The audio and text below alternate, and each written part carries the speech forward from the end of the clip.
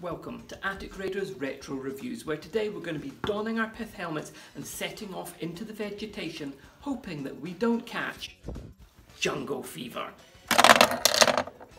Jungle fever was released by Crown and Andrews sometime in the last 30 years. I have no idea when this was actually released. You can tell just from the clothing that the children on the front of the box are wearing that it's definitely vintage, but I can find no information on this game at all. There's no dates on the box, the instructions, or moulded into any of the plastic pieces. And not only that, there is nothing on the entire internet about this game. This is one that I had never ever even heard of until it cropped up on eBay, saw it for the first time and decided I had to have it, just to see what it actually did. Now, I absolutely love games which incorporate a Rube Goldberg style action contraption, one where there's a chain reaction of things happening in order for the mechanism to work. Games like Rumble in the Jungle, Mousetrap, and the Home Alone action contraption game all incorporate that kind of mechanism, and I just love the ingenuity and the engineering that goes into it. As far as box art goes, you can see there is really not very much to this. The actual game name itself has a little bit of drawing around it, but the rest of it is just a big photograph. To be honest, this game is really cheap looking. Looks like the kind of thing that you would find in your local supermarket in their budget range. But that jungle action mechanism looks really intriguing, and I really want to find out what it's all about. So, I think it's time that we crack this open and take a look at it in closer detail.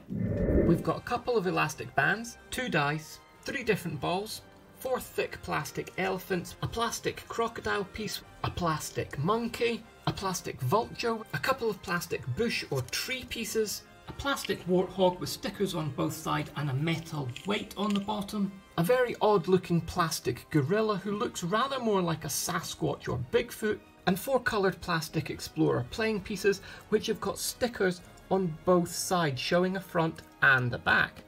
The game board itself is this rather impressive raised 3-dimensional plastic jungle island, and you can see that this thing is really sturdy. This thing is made to last. There are various lizards, skulls of different types, snakes, spiders, and the main volcano itself. There are a couple of mechanisms already in place on the board which don't come off, but there's obviously a lot of moving parts in this game, so we're going to be referring to the official instructions when we're setting it up. So let's take a look. Opening it up, as far as setup goes, this is the only section here. There are no diagrams or drawings of anything. Well, let's have a go anyway. Number 1, erect the tree by pushing the trunk into the slot smoothly and make sure that it is erected at right angle. Well, I'm guessing that this is the tree piece, but there's no picture to actually tell me that. There's nothing in the instructions to say which slot or how that tree actually goes into it, but you can work it out. So what's next? Slide the slope into the centre of the volcano. This helps the volcanic ball to roll down gently when released. Now the slope's not going to fit in the top here, so it's going to have to go in here, but does it go this way round like this with this curved bit at the bottom, or does it go this way round like this? I don't actually know. There's not much to tell me. Okay, next, make sure the elephants and gorilla are fully up to the stop on the hinge. Well, that bit's pretty self-explanatory, at least, with the elephants just getting pushed onto their hinges and slid all the way to the end so that they're in place. And the same with the gorilla. And then finally, step number 4, place the red volcanic ball from underneath the volcano gently to the mouth until the ball is held. So we take the volcanic ball, push it in from underneath up until it's gently held in place. Why? I have absolutely no idea. Why don't you just take the ball and put it on the top? Makes a lot more sense. And that, according to the official rulebook, is everything set up. The only problem is, I've still got masses of pieces that I haven't used at all here, and this is quite clearly not going to do anything. So we're actually going to have to work out ourselves what to do with all of these parts to get this thing to work. Well, first, the tiger needs an elastic band on the underside in order to actually get it to move. The tree will need an elastic band added for the monkey, have the top of the tree completed and clipped together, and have the ball bearing added to the top. And the monkey needs to be added, connected to the elastic band and clipped in place. The vulture needs an elastic band put in place on its pedestal.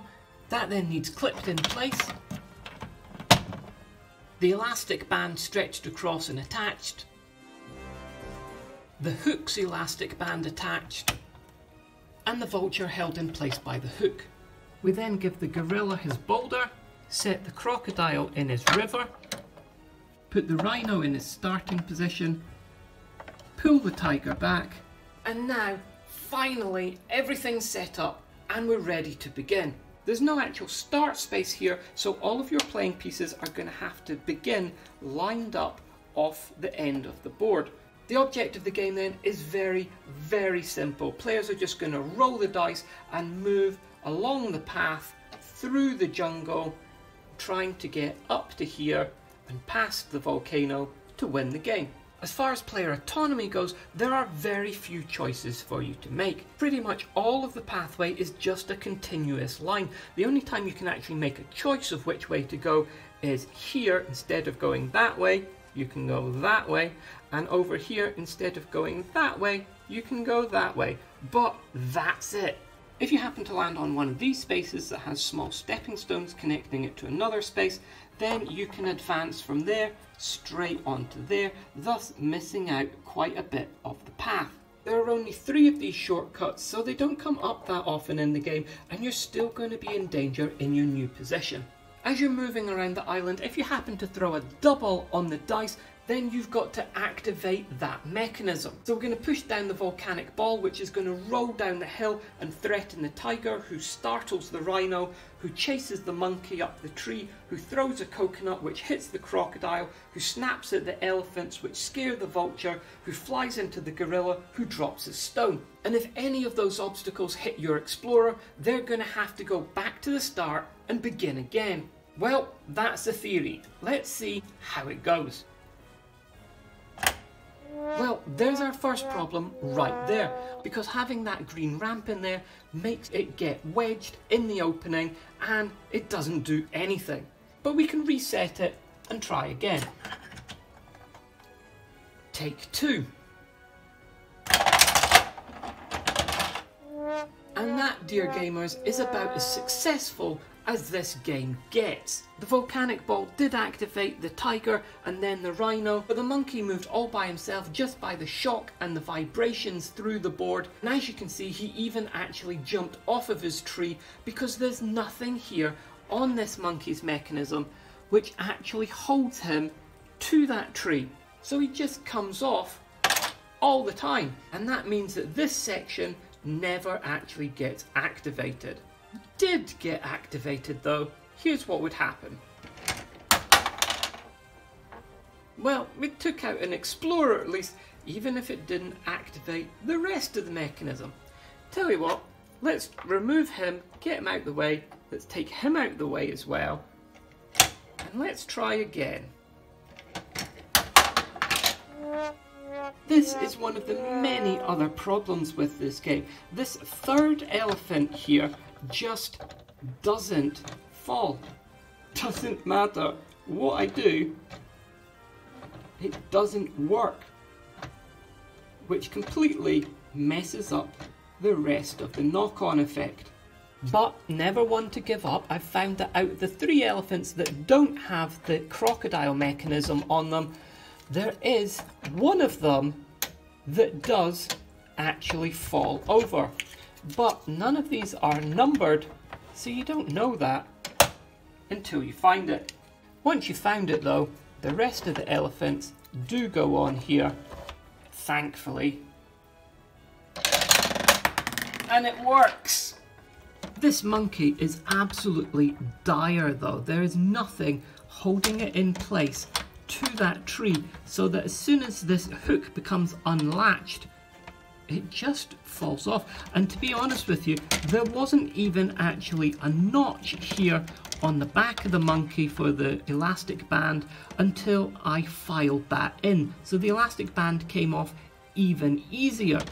So we're going to have to do something about this monkey so that the game works. So I cut and glued 2 little rectangles of styrene plastic onto the back of the monkey's mechanism, and now that monkey is permanently attached to the tree. He's not going to come off of there even if he wanted to. So now with that in place, that monkey is always going to activate that tree, and he's not going to come off of there and wreck the mechanism.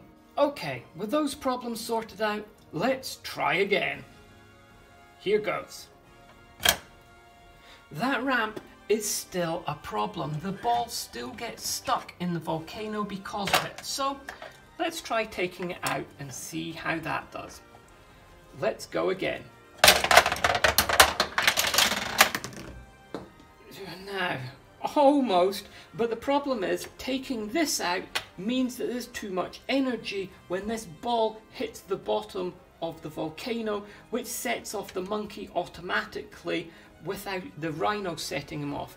You can see here that the rhino's also not been set off by the tiger. Now the reason for that is that there's actually a little black piece of rubber shock absorber here on the end of the tiger's track, so that there's not too much energy produced when it bangs into the plastic here, because that would knock other things on the board over. But it also means that the tiger doesn't actually travel far enough in order to be able to touch the rhino a lot of the times. So you've got to make sure that the rhino is pushed right over, because otherwise it won't work.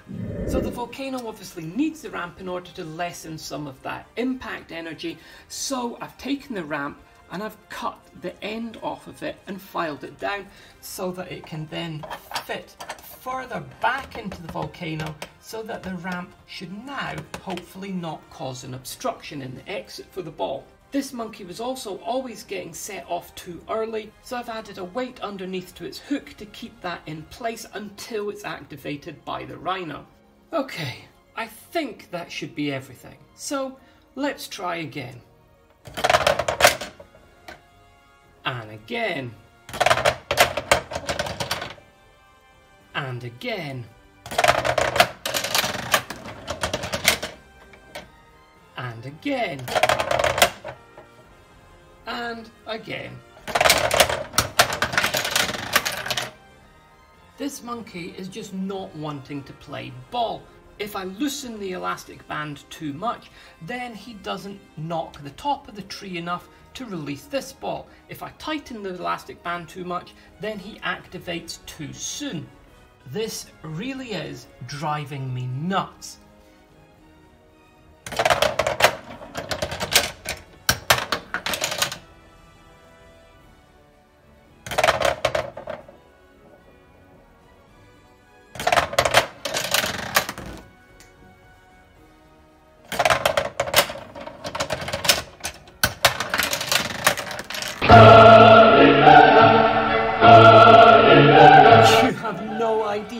How happy it makes me to see that this actually worked properly at least once. But as I'm pretty sure you can tell, this is shockingly bad engineering. I bought this game out of curiosity just to see what it was all about, and as you can see, it's not a very good game. The actual mechanism in the jungle has got some good ideas in there, but the actual implementation of it does not live up to that. Now I know that a lot of action contraption type games do have problems and do go wrong a lot of the time. However, this one doesn't even work at all unless you make some major modifications to it.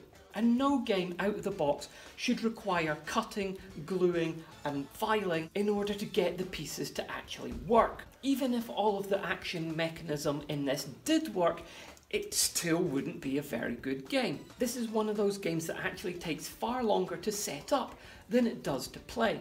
This is basic kiddies gaming at its absolute finest. It is roll and move in the worst possible kind of way. It is entirely luck with very little that you can do about it, and if it works properly and the mechanism sets off, then you're going to be in danger pretty much wherever you are if somebody rolls a double. And I found that a double can be rolled generally in 8 out of 10 games. That being said, when a double's not rolled, this game is even worse. You are just literally rolling and moving and nothing else happens. So best case scenario, you're playing this game, people are rolling doubles, it is setting off the mechanism, but the mechanism doesn't work, so it doesn't go all the way to the end and get everybody, or there are players in the way of the mechanism, which then attacks those players, sends them back, but then it stops the mechanism from continuing throughout the rest of the chain reaction. Get knocked over, get sent back to the start. It's a very basic concept which is not going to engage players very much. As I said, the production values on the box cover are really low, and that's continued in the instructions. I've never seen game rules with so many obvious spelling mistakes in them. We've got Ryan instead of Rhino, Down instead of Down, and Oz instead of Is. And these are all basic things which should have been picked up straight away before printing. But on the other hand, the actual game board itself is really sturdy and solid and well made. This obviously isn't just some cheaply printed cardboard game. There's a lot of expense has gone into factory tooling in order to produce the plastic pieces for this. So it makes it all the more curious for me that this seems to have just completely disappeared from history. I absolutely love discovering games which nobody has actually seen before or heard of, but it really does beg the question why there are so few of this game out there. So if any of you have heard of this game, if any of you do know about it, if you know when it actually came out, I would love to hear about it. As far as recommendations go, absolutely hell no. This thing, it's interesting as a curiosity and as a collectible to add to a vintage board game collection, but as far as actually a game that you might play, no, definitely not. This is not a fun game. But I do have lots of other fun games, and there'll be plenty more reviews about those coming up in the future. So, until then, like, comment and subscribe, and we'll see you next time on Attic Raiders Retro Reviews.